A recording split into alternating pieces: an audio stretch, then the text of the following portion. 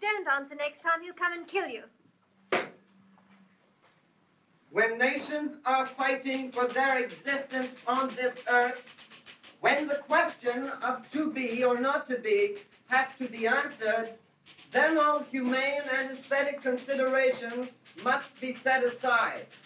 For these ideals do not exist of themselves somewhere in the air, but are the product of man's creative imagination and disappear when he disappears. Nature knows nothing of them. Moreover, they are characteristic of only a small number of nations, or rather of races, and their value depends on the measure in which they spring from the racial feeling of the latter.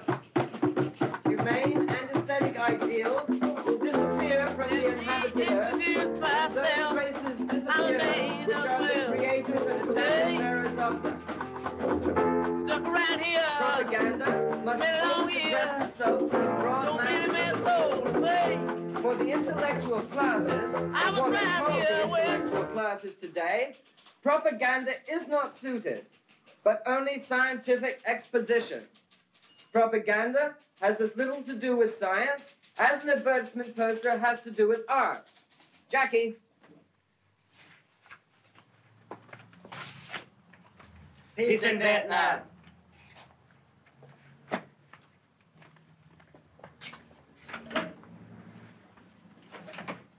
As far as concerns the form in which it presents its message. The art of the advertisement poster consists in the ability of the designer to attract the attention of the crowd through the form and colors he chooses. Page 99. The Maoists who were staying in the room next to Foster Dulles stared in amazement at the stunning apparition, then went into a whispered huddle. Foster Dulles went inside to order Princess Beatrice a Molotov cocktail. When it was served, she drank it down in one gulp. Dulles had the impression that her huge pupils grew even larger. She remained silent for a moment, staring into space. Then, almost without moving her lips, she said, "I came to invite you." "Invite me?"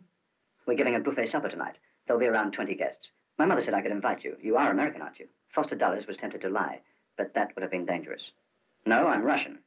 Princess Beatrice shrugged her slim shoulders. "When you've been here 3 or 4 months, you'll feel like dying. You'll want to do anything at all. Drink, scream, sleep, anything not to think." "But I won't be here that long," said Foster Dulles.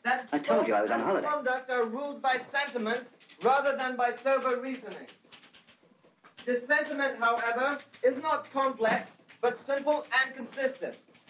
It is not highly differentiated, but has only the negative and positive notions of love and hatred, right and wrong, truth and falsehood. Jackie.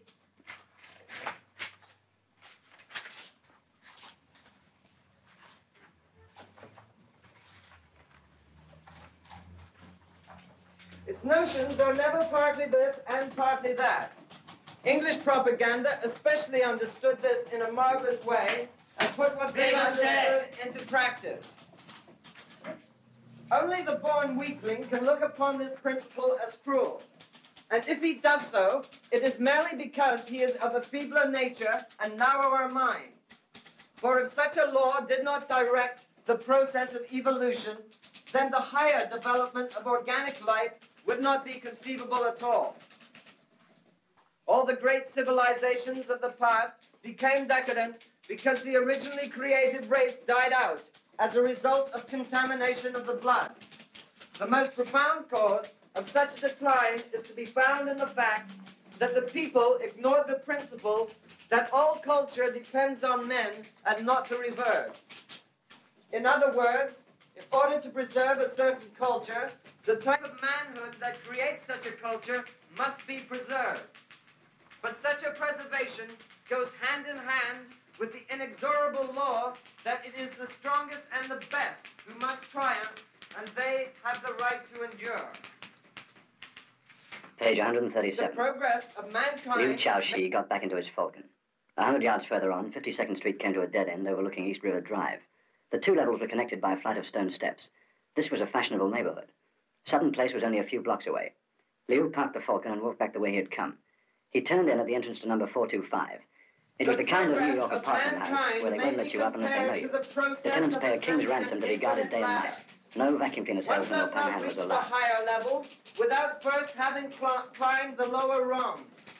The Aryan, therefore, had to take that road which his sense of reality pointed out to him, and not that which the modern pacifist dreams of. The path of reality is, however, difficult and hard to tread. Yet it is the only one which finally leads to the goal where the others envisage mankind in their dreams. But the real dream is that those dreamers help only to lead man away from his goal rather than towards it. It was not by mere chance that the first forms of civilization arose where the Aryan came into contact with inferior races, subjugated them, and forced them to obey his command. The members of the inferior race became the first mechanical tools in the service of a growing civilization. All the parties that profess so-called bourgeois principles look upon political life as in reality a struggle for seats in parliament. The moment their principles and convictions are of no further use in that struggle, they are thrown overboard as if they were sand ballast. And the programs are constructed in such a way that they can be dealt with in like manner. But such practice has a correspondingly weakening effect on the strength of those parties. They lack the great magnetic force which alone attracts the broad masses. For these masses always respond to the compelling force which emanates from absolute faith in the ideas put forward, combined with an indomitable zest to fight for and defend them. By helping to lift the human being above the level of mere animal existence, faith really contributes to... Jackie.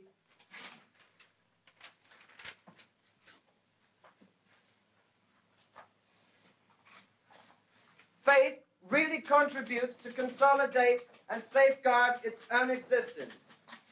Taking humanity as it exists today and taking into consideration the fact that the religious beliefs which it generally holds and which have been consolidated through our education so that they serve as moral standards in practical life, if we should now abolish religious teaching and not replace it by anything of equal value, the result would be that the foundations of human existence would be seriously shaken. We may safely say that man does not live merely to serve higher ideals, but that these ideals in their turn furnish the necessary conditions of his existence as a human being. And thus, the circle is closed.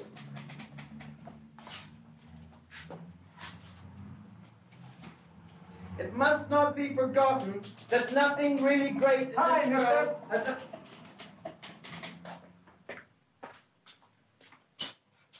Jackie.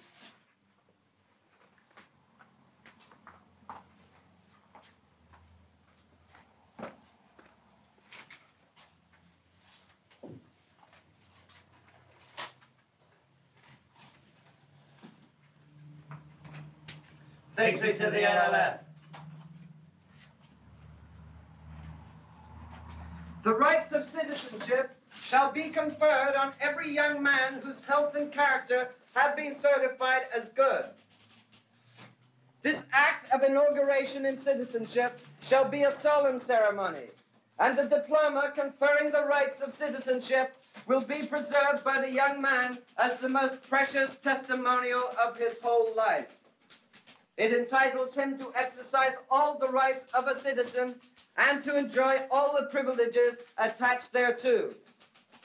For the state must draw a sharp line of distinction between those who, as members of the nation, are the foundation and the support of its existence and greatness, and those who are domiciled in the state simply as owners of their livelihood there. It must never be forgotten that nothing really great in this world has ever been achieved through coalitions, but that such achievements have always been due to the triumph of the individual.